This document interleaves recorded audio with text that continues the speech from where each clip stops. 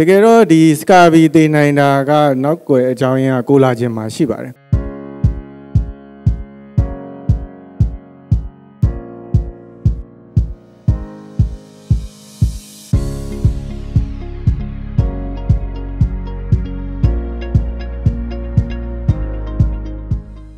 ကျွန်တော်တို့က vitamin deficiency ရှိတယ် vitamin C ကိုprescribe လုပ်တယ်အဲ့တော့ prescribe လုပ်တဲ့အခါမှာ health ကို promote လုပ်တာရှိတယ်လို့တချို့လဲ convalescence မှာ rehabilitate လုပ်တာရှိတယ်ပေါ့နော်curative အနေနဲ့ပေးတာတဲ့ဆိုင်ရင် well balanced diet ကိုမစားနိုင်တဲ့အခါကျတော့ deficiency မရှိသေးတော့လဲဒါကိုကြိုပြီးတော့ပေးထားတာဆိုတာမျိုးလေး preventive အနေနဲ့ပေးတာလည်းရှိတယ်ဆိုတော့ vitamin prescription seems to be elective နော်ဒါပေမဲ့vitamin deficiencies တိုင်းကတော့ elective management မဟုတ်ဘူးတချို့သော conditions တွေမှာ emergency ဖြစ်နေတယ်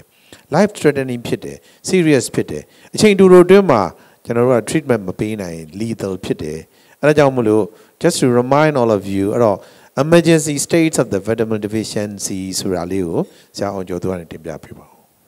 ဟုတ်ကဲ့ကျေးဇူးပါဆရာကြီးကျွန်တော်ကတော့ vitamin deficiency ကအန္တရာယ်အသက်အန္တရာယ်ရနိုင်တဲ့အခြေအနေတချို့တင်ပြဖို့ရှိပါတယ်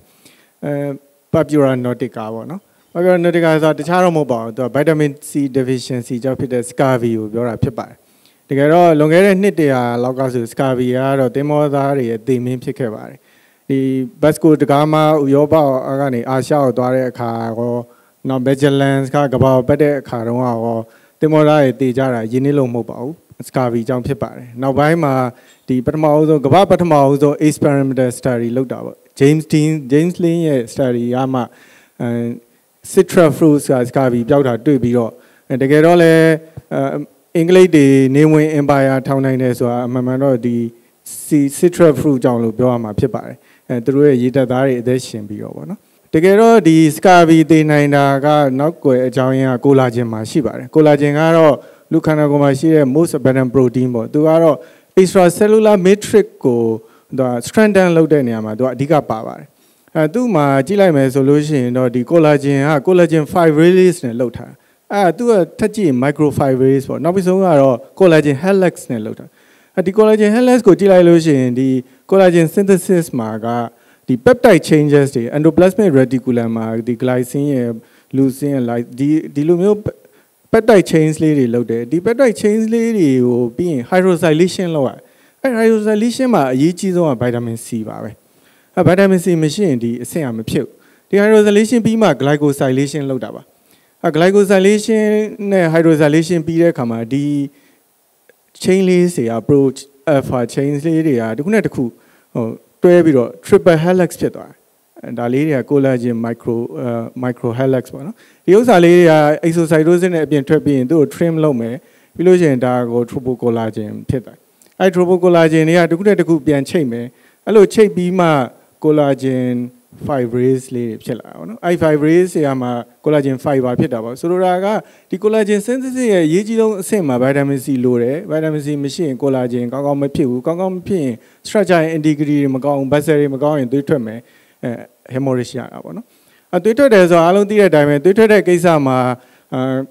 vessel ရောပြင် platelets နဲ့ clotting factor လည်းပါတာဟုတ်အဲ့တော့အဲ့မှာ physiological process ပေါ့ hemostasis ကသွေးကြောတိတိလေးတွေဆိုအမြဲတမ်းပေါက်ပြဲကွဲထွက်နေတာပေါ့ဒါကို physiologically ဒီလို platelets တွေကလာပြီးတော့စို့ပါတယ်အဲ့ဒါ platelet activation ပေါ့ activation ဖြစ်ဖို့က sub endothelium မှာရှိတဲ့ဒီမှာပြထားတဲ့ bone marrow factor တွေက platelet မှာရှိတဲ့ bone marrow factor receptor ကိုတော့ပေါင်းပါတယ်တော့ပေါင်းပြီးရင် platelet က activate ဖြစ်သွားပါတယ်activate ဖြစ်တဲ့အခါမှာသူက dendritic shape ကိုဒီမှာမြင်ရတဲ့အတိုင်းပြောင်းသွားတာပေါ့နော်အဲ့လိုပြောင်းသွားပြီးရင်ပြီးတဲ့သူ့ရှီကနေတစင် granules တွေရှိအဲ့ granules တွေက platelet granules တွေပေါ့နော်သူတို့ကနေပြီးတော့ဘာထွက်လဲဆိုတော့ ATP ထွက်ဒါလေးက ATP လေးတွေပေါ့ဒီ ATP လေးက ATP စက်တာတောက်ပေါင်းပြီးရင် platelet တွေအချင်းချင်းတစ်ခုနဲ့တစ်ခုတွယ်ဖို့သူကနေရာလုတ်ပေးလိုက်တယ်အဲ့တော့ platelet တွေတစ်ခုနဲ့တစ်ခု aggregate ဖြစ်တယ်လို့ခေါ်ပါတယ်အဲ့တော့ platelet အစုကခုနကဒဏ်ရာအပေါက်ကိုသွားခုပြီးတော့ပိတ်ပေးလိုက်တာပေါ့နော်ပိတ်ပေးလိုက်ပေးနေလည်းမရသေးဘူးသူကဒီအစုကြီးမြဲမြံဖို့လိုသေးတာပါအဲ့မှာ clotting cascade ကလာပါတယ်ခုနကဒီ sub endothelium မှာ tissue factor ရှိပါတယ်ဒီ tissue factor intrinsic pathway ကို activate လုပ်တယ် factor 7ကနေစပြီးတော့အရေးကြီးတဲ့ factor 10ကိုနောက်ပြီးဆုံးမှလာ activate လုပ်ပါတယ် The fetidans are a yigenia or intrinsic or intrinsic pathway song any. The intrinsic pathway of feta, silver feta, tuega, sare, the clotting feta, the connecticut, a debate low jar, a pipa. A debate low in the intrinsic pathway in the cougar fetidam la song. Fetadan a debate low deniam la song. The fetadan feta 5 ရှိလို့ရှိရင်သူက feta 10 ကနောက်ထပ် activate လုပ်တာကတော့ prothrombin ပေါ့နော် in the presence of feta 5မှာသူက thrombin prothrombin ကို activate လုပ်တယ်သူက feta 10 molecule တစ်ခုကသူက prothrombin molecule ပေါင်း1000နဲ့ချီပြီးတော့ activate လုပ်နိုင်အဲ့ဒါကိုသူက thrombin burst လို့ခေါ်ဒီ thrombin burst ဖြစ်လို့ရှိရင်ဒီ thrombin ကနောက် platelet ကိုလည်းသူက activate လုပ်ပါသေးတယ်သူကိုယ်တိုင် accept ကိုဟိုဘက်က platelet ကိုလည်း activate လုပ်နိုင်တယ်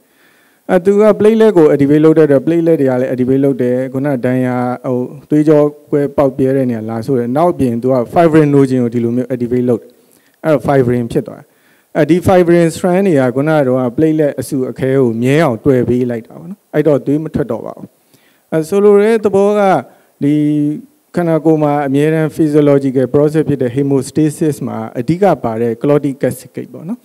ဒီပုံလေးက electron microscope မှာမြင်ရမယ် platelet stabilized clot လေးပေါ့သူ့မှာဘာပါတာလဲဆိုတော့ platelet clamp ရယ် fibrin ပါတယ်အဲ့ဒါဖြစ်ဖို့က thrombin လိုတယ်အဲ့ဒါတွေကို intrinsic နဲ့ intrinsic pathway တွေကနေတနည်းအားဖြင့်ပြောရင် clotting factor တွေကို activation လုပ်ဖို့လိုတယ်အဲ့ဒီ activation မှာအထူးသဖြင့်2.910အတွက်က vitamin K လိုပါတယ်ဒါကြောင့် vitamin K မရှိရင်သွေးထွက်တာဖြစ်ပါတယ်ဒီ epoxy reductase ဆောက် vitamin K ကိုပြန်သုံးတာပေါ့သူ့ကို warfarin ကလာတားပါတယ် warfarin action ကဒီကနေလာတာဖြစ်ပါတယ်နောက်တစ်ခုကတော့ကျွန်တော်ဂျပန်မှာဖြစ်ခဲ့တဲ့ mysterious illness တစ်ခုအကြောင်းပေါ့နော်ဒီပုံလေးထဲမှာလဲနေတဲ့လူနာကတခြားမဟုတ်ပါဘူးဂျပန်ရဲ့ Meiji Empire ရဲ့အတော် Princess Kazu ဖြစ်ပါတယ်သူကခြေထောက်တွေရောင်နေလေးတယ်မလုံနိုင်တော့ဘူးဖြစ်သွားတာပေါ့နော်သူကအသက်ငယ်ငယ်လေးပဲရှိသေးတယ်31မှာသေသွားသူ့ကို Edo sickness ကိုခေါ်ပါတယ် Edo ဆိုတာတိုဂျိုရဲ့ဟိုအရင်နာမည်ပေါ့နော်တိုဂျိုမှာရှိတဲ့လူတွေဖြစ်တယ်နေရာလူတွေတိတ်မဖြစ်အဲ့ယောဂါကိုလည်း kaki လို့ခေါ်တယ်စိတ်လေယူလေတဲ့ယောဂါမျိုးပေါ့နော်အဲ့တော့ဒါအပြင်အဲ့ခေတ်ကဂျပန်ရေတက်မှသင်္ဘောသားတွေရဲ့သုံးမုတ်တပုံလောက်ကလည်းအဲ့ယောဂါဖြစ်သူတို့တွေစစ်မတက်ရဘဲနဲ့ယောဂါပင်ပန်းနေကြတာပေါ့နော်ဒါပေမဲ့တက်ကီဆိုတဲ့ဆရာဝန်လက်ထက်ရောက်မှဒီယောဂပျောက်သွားတယ်အဲ့ဒါကြောင့်လည်းအမှန်မှန်တော့ဂျပန်ရေတပ်ကရုရှားရေတပ်ကိုနိုင်ခဲ့တာပေါ့နော်အဲ့ဒါကြောင့်မြန်မာနိုင်ငံမှာလည်းအာရှသားတွေကဥရောပသားကိုနိုင်တယ်ဆိုပြီးတော့မျိုးသားရေးစိတ်တက်ကြွခဲ့တယ်လို့ဆိုရမှာပေါ့နော်အဲ့သူက St. Thomas Medical School ကိုတက်ခဲ့ရင်လည်း scurvy ကိုဘယ်လိုကုလဲဆိုတာလေ့လာခဲ့ရအဲ့ရမှာတစင်သူကဒီယောဂါကိုကုနီးတည်တယ်ဒါဆိုရင်တော့ဒီယောဂါဘာလဲဆိုတာမှန်းလို့ရလောက်ပြီးထင်ပါတယ်အဲ့ဒါကတော့ very very ပါSaint Harley's မှာ I can ဆိုအဓိပ္ပာယ်ရတဲ့ extreme weakness ဖြစ်တဲ့ယောဂပေါ့နော်သူကဘာကြောင့်ဖြစ်တာလဲဆိုတိုင်ယာမင်းမရှိလို့ပေါ့တိုင်ယာမင်းကဘာမှပါလဲဆိုတော့ energy metabolism မှာပါတယ်သူ RNA synthesis အဲ့တော့ဒါကဆဲရဲ့တကယ်မြင်ရမယ့်ပုံပေါ့နော်အစ1000လောက်ချက်1000လောက်ချက်အဲ့ဒီဆဲက nucleus သူလူတယောက်ကတနေ့တင်းလို့50 billion cell တွေသိနေတာအဲ့တော့အမြဲတမ်း synthesis လိုတယ်ဒီလိုမျိုး gene transcription တွေအမြဲတမ်းလုပ်အဲ့လိုလုပ်ဖို့အတွက် energy လိုတယ်ဒါတော့ cytoplasm ပေါ့ cytoplasm မှာရှိတဲ့ဒီလိုမျိုး scaffold တွေမှာခန္ဓာကိုယ်မှာရှိတဲ့ dyning ပေါ့ခန္ဓာကိုယ်ရဲ့ motor လေး transport motor လေးတွေကအမြဲတမ်းအလုပ်လုပ်နေတာထဲမှာရှိတဲ့ organelles တွေနေရာချဖို့နောက်ကကျတော့ cell membrane တွေတစ်ခုနဲ့တစ်ခု division အတွက်ကော actin တွေလိုတယ် actin လေးတွေကဒီလိုမျိုးဖောင်းထွက်လာတာဒါ suropodia ဖြစ်တာမျိုးပေါ့နော်အဲ့ဒါတွေအတွက် energy အမြဲတမ်းလိုတယ်အဲ့ energy အတွက်ကဘယ်ရလဲဆိုတော့ mitochondria ရပါက powerhouse of the cell ပေါ့နော်ဒီ mitochondria ကိုသေချာကြည့်မယ်ဆိုရင်တော့အားလုံးသိတဲ့အတိုင်းအထဲမှာ double membrane ရှိတယ်inner membrane မှာဒီမှာ NADH dehydrogenase ကအစပြုတဲ့ဒီ ATPase ကနေပြီးတော့ ATP ကိုထုတ်ပေးနေတာခန္ဓာကိုယ်ရဲ့ energy currency က ATP ကိုအဲ့တော့ဒီ ATP ထုတ်ဖို့အတွက်က NADH လို့အဲ့ NADH ကဘယ်ရလဲဆိုတော့ tricyclic TCA cycle ရလာအဲ့ TCA cycle အတွက်ကတာယာမင်းကလိုပါတယ်တာယာမင်းနဲ့ရင် I cycle pyruvate တွေစသည်ဖြင့်ပေါ့နော်မရှိဘူးနောက်ပြီးဆုံး ATP နဲ့NAD မထွက်တော့တစ်ဖက်ကလည်းဒီ mitochondrial function ကောင်းဖို့အတွက်ကတာယာမင်းလိုပြန်ပါတယ်သူကလည်းနောက်ပြီးဆုံး ATP ရောက်တာပေါ့နော်အဲ့လိုပဲဒီ RNA synthesis ပါတယ် pentophosphate pathway ကြတော့လေလိုပြန်တာပါပဲ ဆိုတာကခန္ဓာကိုယ်မှာရှိတဲ့ဒီအဓိကအလုပ်အမြဲတမ်းလုပ်နေတဲ့ brain နဲ့ heart အတွက် energy ကအမြဲတမ်းလို့အထူးသဖြင့် brain ဆိုရင် mitochondrial ATP production ကိုပဲအားကိုးရတာဆိုတော့သူက ATP ဒါမထွက်ရင်သူလည်းကောင်းကောင်းအလုံးမလုံးအဲ့ဒါကြောင့် beriberi မှာဆိုလို့ရှိရင် all parts of the brain ပေါ့နော်automobile ရတာအစ brain stem အကုန်လုံးကိုသူက damage ရတာနောက်တစ်ခါ heart ကလည်းအမြဲတမ်းခုန်တာ energy အမြဲတမ်းလိုတယ် energy failure ဆိုရင်တော့ dysfunction ရတယ်တော်တော်ဆိုရင်တော့ social beriberi ဆိုပြီးတော့ lactic acidosis နဲ့ present လောက်ထားရလည်းရှိပါတယ်တကယ်တော့ vitamin deficiency တွေက deadly ဖြစ်နိုင်ဆိုတဲ့အကြောင်းနဲ့ကျွန်တော် prevention ကလည်းအရေးကြီးတယ်ဆိုတဲ့အကြောင်းတင်ပြရင်းနဲ့ကျွန်တော်ရဲ့အပိုင်းလေးကိုအဆုံးသတ်ခွင့်ပြုပါကျေးဇူးတင်ပါတယ်